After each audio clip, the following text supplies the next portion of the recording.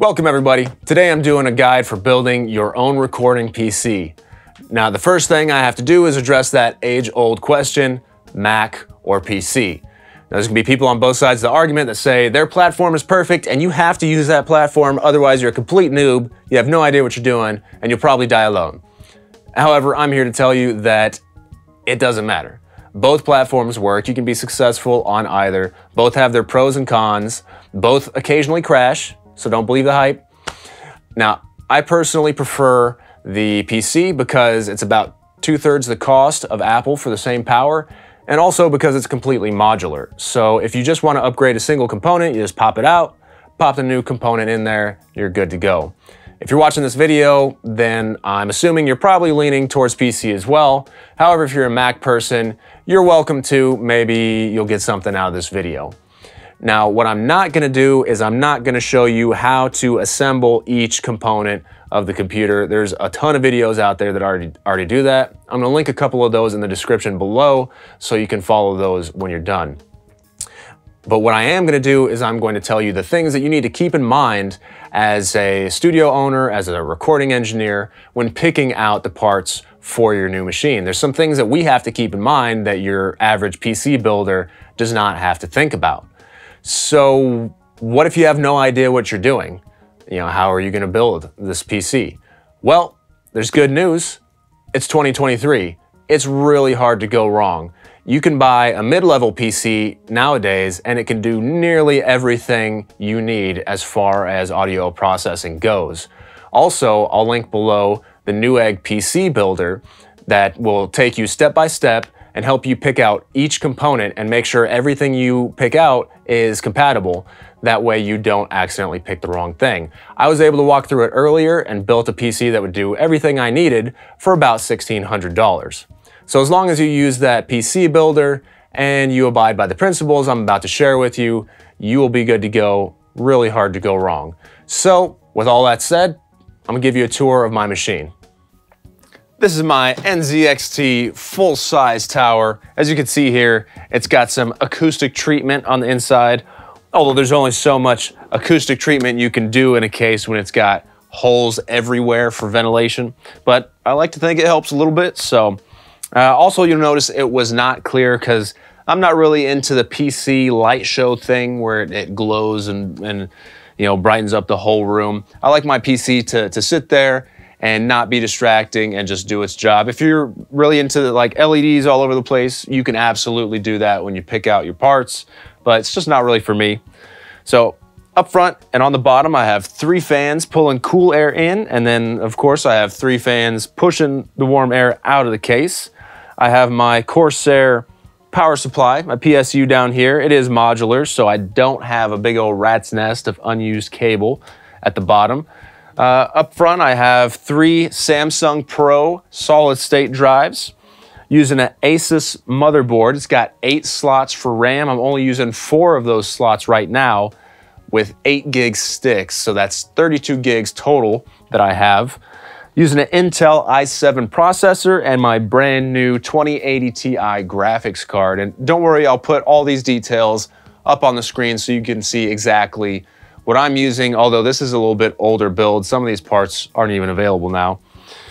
The biggest thing you'll notice is there's not a giant heatsink and fan right here on my processor. That's because on both my processor and my graphics card, I'm using these NZXT Kraken closed circuit water coolers. Let's go ahead and get into it. There are 2 big things you have to keep in mind when building a recording PC. So what's number 1? What is the biggest thing that you have to think about? Any ideas? Noise level. Of course, most of us don't have a machine room, right, where we can put all of our noisy equipment. It has to sit next to us at our desk. And most likely, you track in the same room that you do your mixes in as well. So you can't have it distracting you as you're mixing or bleeding into your microphones. So you have to have a quiet machine. So what are the noisiest parts of your computer? Well, number 1 is the fans. And number 2 is the hard drives. Now, hard drives, super easy fix, right? Just don't ever use spinning hard drives. There's no reason to have spinning hard drives in your computer in 2023. use solid state drives. They're absolutely silent, better in every way. And we'll talk about that more in just a second. So that immediately solves that problem. But what do we do about the fans? Let's talk about case cooling. You have to keep your PC and all the components inside of it nice and cool, and that means lots of fans. Just like I just said, you gotta have fans pulling that cool air in and pushing the warm air out.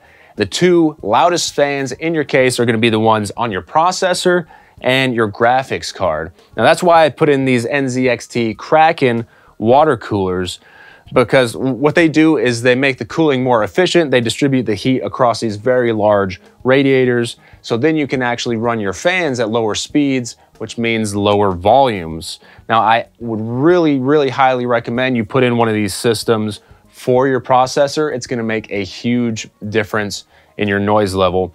For your graphics card, however, you don't even really need a graphics card as big as this. I do a lot of video editing and occasional video gaming, so I got myself a pretty beefy card that made a lot of noise.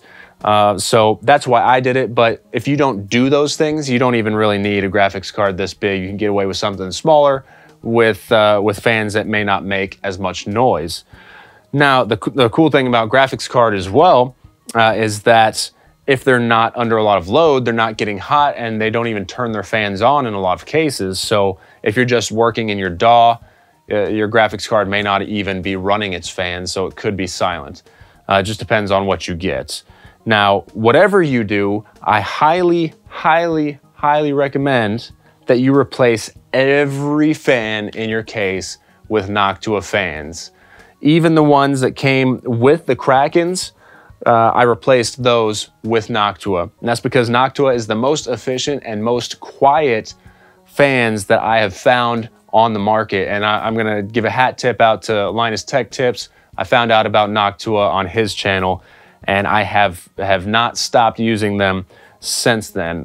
They are amazing, and of course, I'll leave links to those down below in the description. So again, just to recap, the #1 thing to keep in mind when building a recording PC is that noise level. All right, so replace the fans, replace the spinning hard drives. What's the #2 biggest thing to keep in mind? It's your read and write speed. And that's where your solid state drives come in again. Let's say you're working on a really big session, you're playing out like 50 tracks of audio to your musicians, and they're playing instruments, and you're recording another 20 tracks of audio at the same time. Now your computer has to be able to read those 50 channels of audio off your hard drive to play them out, while simultaneously writing the new 20 channels of audio to that same hard drive at the same time. That's your read and write speed. Now, in the old days, you would have had to have gotten multiple hard drives and combined them into a RAID set, or turned Pro Tools into round robin mode, which would alternate which hard drive it's recording to, and that way it would deal with that load. Or you do some combination of the two, but that never ended well. But guys, it's 2023 and we don't have to do that. We have solid state drives. Read and write speed on your standard SSD will handle any session you can think of. And also, they're getting cheaper year over year. I was on Newegg today and I found a 2 terabyte SSD Samsung QVO for $130. 130 bucks for 2 terabytes. I feel like just 5 years ago, that was like $1,000. I mean, it's coming down so much. Again, there's no reason to ever have a spinning hard drive in your computer in 2023. Now, you will need 2 of these drives, one for your system and your software, as well as one for all of your session files. Now, I would recommend not going smaller than 1 terabyte because, again, it's just so cheap. You might as well go for the larger capacity. And also, I really like the Samsung Pros. They're a little bit more pricey, but their lifespan's a little bit longer, so that's why I like them. But the Samsung EVOs and the QVOs are also good if you're on a budget.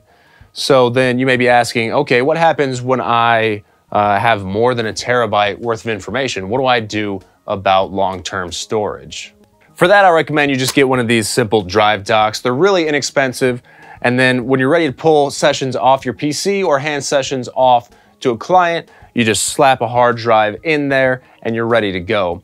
Now for this, your hard disk drives or your spinning hard drives are fine to use for long-term storage, right? They're super high capacity. Pull the data off of your PC, put it onto the hard drive, and then throw it into a drawer. They work really well for that. All right, so there's just a couple more things let's go over real quick with your PC build. Let's talk about your case size. Like I said earlier, I do have a full-size tower. I really like it because it gives me a little extra space to work in, extra space for cable management and for fans.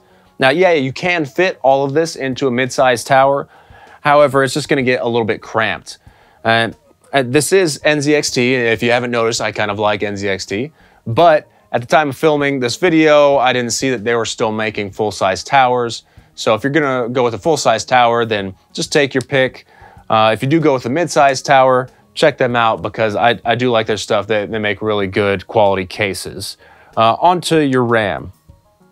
I would go with 32 gigs of RAM. You could get away with 16, but there's a noticeable performance boost between 16 and 32. And like I said, everything's getting so inexpensive. It's really not that big of a cost difference. However, if you're on a tight budget, you can't afford it. That's the great thing about PCs. Just buy 16 now and then add a couple more sticks when you can afford it and upgrade to 32. CPU. I prefer Intel processors. I used to lean towards AMD because they're less expensive. However, after having a number of issues with them, I switched back to Intel and haven't had any problems since. You could probably get away with an i5 here, but if you can't afford it, go with an i7 or higher. Motherboard. Now, you'll basically just pick whatever motherboard goes with your processor. If you do use the Newegg PC Builder, again, it won't let you pick things that aren't compatible. You may want to decide whether you want 8 slots for RAM or 4, but that's pretty much all there is to it. Power supply. Now, you do need to make sure your power supply has enough power to power everything in your machine. But again, if you're going to use that PC Builder, it won't let you choose something that's underpowered. So I highly recommend that. Also, make sure whatever you get is, like I said earlier, fully modular, because if you don't, you're just going to have a bunch of spare cables down here for all the stuff that you don't plug in. When it's modular, you don't use the cable, you just unplug it and store it somewhere. It keeps everything nice and clean. And finally, your graphics card. Again, if you don't do any editing or video gaming, you don't need something this beefy. Graphics cards can get really expensive really quick and eat into your budget. If you don't need it, just go with something small and inexpensive. However, if you do want to get a really nice graphics card, consider putting one of these closed circuit water coolers on it to help with the noise. Now, I prefer Nvidia because it pairs with Intel. However, if you end up going with an AMD processor, you may end up with a Radeon graphics card. It really just depends on the way you want to go. And of course, don't forget to pick yourself out a nice new monitor, mouse, and keyboard. You may also need a tube of thermal paste if you plan on replacing the cooler for your CPU or GPU. Once all the parts come in, you just use one of the PC building guides that I'm going to link in the description below to put it all together, and then you're off to the races. And now you have yourself a brand new recording PC. If you have any questions, comments, thoughts, anything, of course, leave them in the comments down below. Remember to like and subscribe as always. And yeah, thanks for watching this long. We'll see you next time.